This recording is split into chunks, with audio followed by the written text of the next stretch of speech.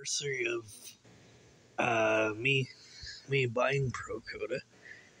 Actually, uh, yesterday was the 1 year anniversary of me buying prokota, but that's another story.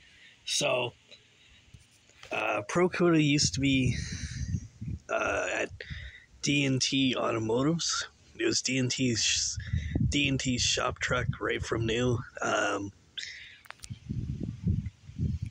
The original Don's stepdad bought it brand new in '93 from a dealership in Lindsay. It's actually the dealership in Lindsay. Dealer traded this one. The dealer traded another Dakota to get this one for Don's stepdad.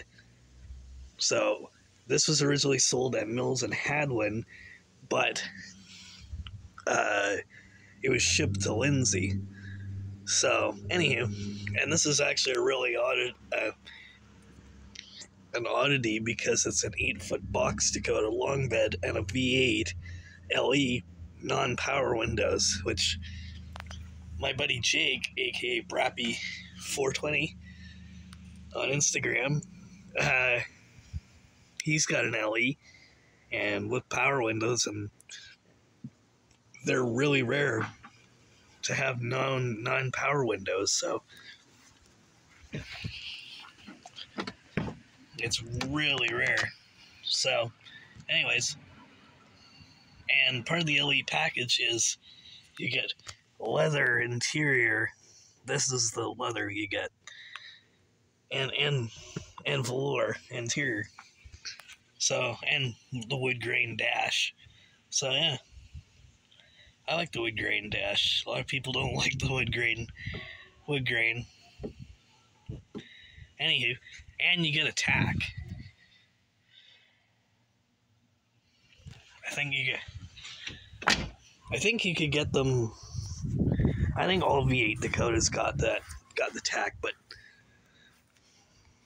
I'm not sure. So he drove it right. It was the shop truck from new. There's actually a bow in the backboard of the bed where the transmission slammed into the back of it. So yeah, there was carpet in the back, and when we got it, it had, if you remember, it had a camper shell on it. And actually, I remember this driving around when I was a kid. So yeah.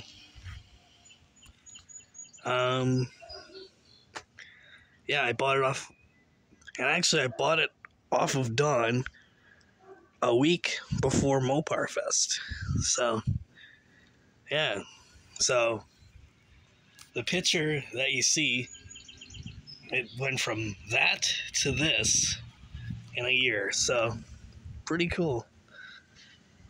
And now it's going to Mopar Fest. So yeah.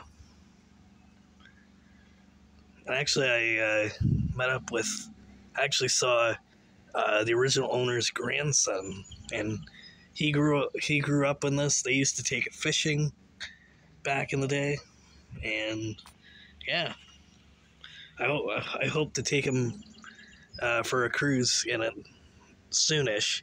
So yeah, I promised him a ride in it. So yeah, see you later, guys.